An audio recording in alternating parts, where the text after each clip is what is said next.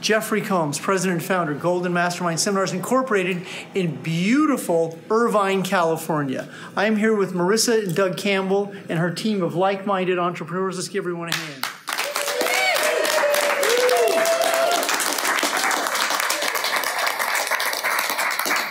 So here on Facebook Live, what I'm going to cover for you real quick is this right here. Meaning, M-E-A-N-I-N-G.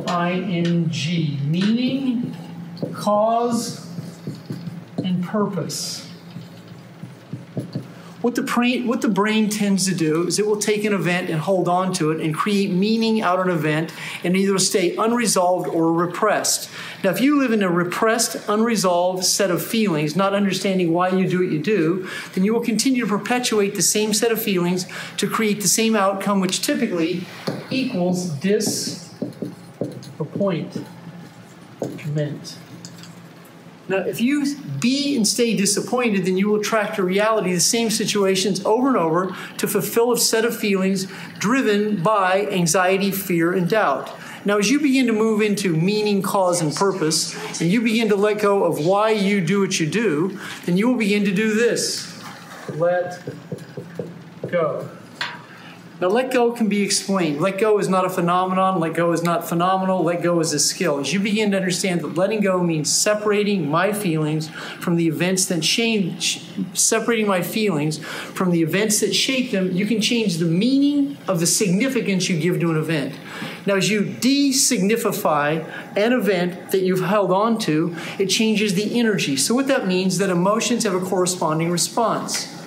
So anger, hate, resentment, guilt, shame, abandonment, rejection, overwhelmed feelings, grief, and apathy. And if you spend a great deal of your time in these emotions right here, that means that you're going to give off a corresponding response to this. That means that you'll attract to reality people and situations that will foster the meaning of what you hold on to. As I change the meaning, that means you. As I, you, me. As I change the meaning of what those events meant to me, now I change the corresponding response that my energy transmutes and transmits. And as I begin to move out of these anxieties and I move into this place called joy, love, bliss, prosperity, reciprocity.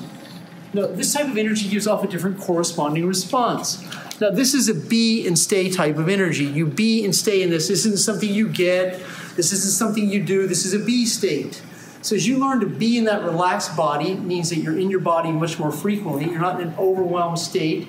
And as you begin to do this, change my communication style. It means the way you communicate with self will determine who and what you attract. As you begin to change your self-talk and you begin to insert more frequently into your communication style words that are decisive and words that are commitment, you will attract to reality over a relatively short period of time a different type of cause, meaning, purpose, person, situation, and an event. It means they will begin to show up.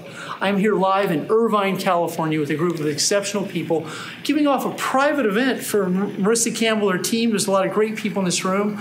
It's the 4th of July weekend, Independence Weekend. I want to thank all of you for tuning in here. Jeffery, president, founder, Golden Mastermind Seminars Incorporated. You have a great day.